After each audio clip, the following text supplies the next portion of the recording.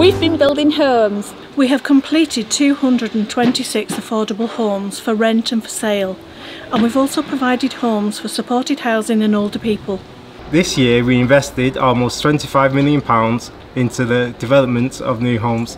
We set ourselves a target to build 1,000 homes in Lancashire by 2024. It looks like we're going to beat that target. We've been improving tenants' homes. We've spent over £30 million upgrading our houses, including 220 kitchens, over 400 bathrooms and over 460 energy efficient boilers. We made sure that all the tenants are safe by doing gas safety checks, fire risk assessments and electrical safety checks. We also adapted 281 homes to create wet rooms, access ramps and handrails. We did almost 50,000 repairs to properties and we did 600 empty homes back into use. We've been helping people into work and training. We gave one-to-one support to 304 tenants. 115 of those went on to find employment, went into training or education courses and actively looked for work.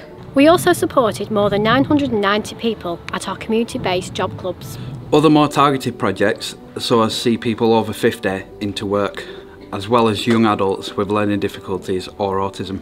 We've been supporting communities. We ran 87 events in our communities and around 400 events in our independent living schemes. We spent £73,000 supporting local groups and projects to make our communities better places to live. This money has been spent on a pop-up Caribbean carnival, a sensory garden, activities for young people, support for young carers and much, much more. And at our base community centre here in Leyland, our community shop continues to thrive. We now provide affordable food to over 400 local people. Our Progress Lifeline service supported over 60,000 people through technology-enabled care.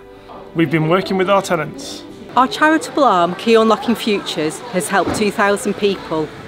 Our work has helped to prevent homelessness, to provide safe refuge for women and their children, and to help young people with their health and well-being. To help with the cost of living, our money advice experts helped 136 people increase their income by £282,000. And we ran a new community chat project where our leadership team went out and spoke to tenants about their homes and their communities. We've had some great feedback, lots of ideas and suggestions which we are feeding into our area improvement plans. We've been strengthening our organisation to prepare for the future. We launched a new environmental sustainability strategy to help us deliver net zero carbon homes by 2050. Plans include using renewable energy, investing in new construction methods, making the most of our green spaces and developing green skills within the business. During the year, Reside Housing Association joined the group creating RWP, making us the largest provider for supported living accommodation for people with autism, learning disabilities and mental health needs.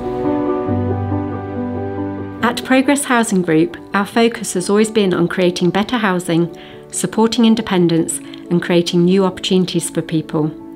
We believe by having a positive impact on people, communities and by providing high quality homes, we can make a lasting difference.